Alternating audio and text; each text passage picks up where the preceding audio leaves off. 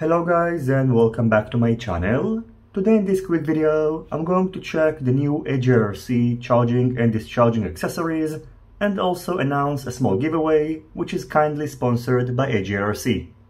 The first product is the Thor Pro, a safe parallel charging board with a built-in battery discharging module.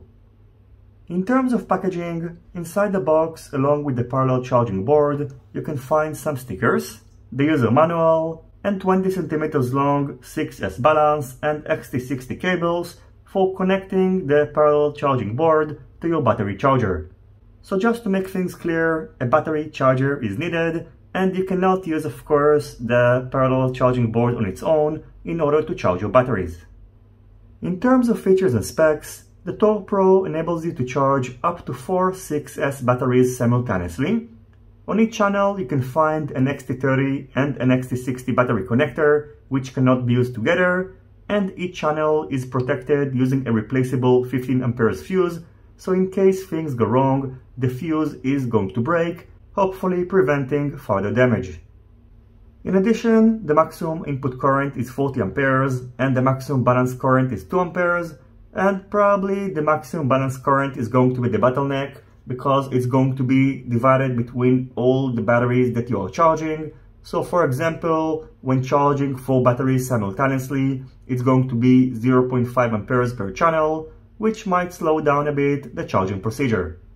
Now I've got 4 4S batteries connected to the Thor Pro board, which is connected to my battery charger, which simply recognize all the batteries as a single one big battery. I would like to remind you that you can only use batteries with the same cell count, so the capacity is not important, and preferably the batteries need to be similarly balanced. As for the battery discharging module, which works independently regardless of the parallel charging board, it enables you to discharge your batteries to 3.8 volts per cell. It supports between 2 to 6S batteries and features both XT30 and XT60 battery connectors. A single battery can be discharged at a time, and once a battery is connected, its voltage is going to be displayed on the screen, and you must manually select the number of cells using this button on the left side, because otherwise you can damage the battery.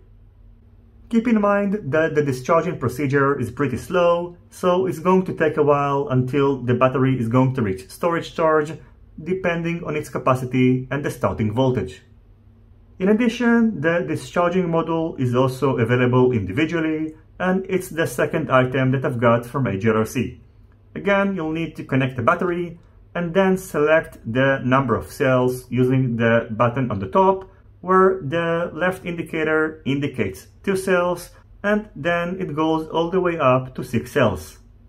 Keep in mind that the discharging module is using a resistor in order to convert the energy of the battery to heat, so it gets pretty hot, and according to my test, it took roughly about 10 hours to discharge this battery, which wasn't fully charged, and at the end of the procedure, the battery was properly balanced at about 3.86 volts per cell. So overall, the Thor Pro seems to be a high-quality, safe parallel charging board.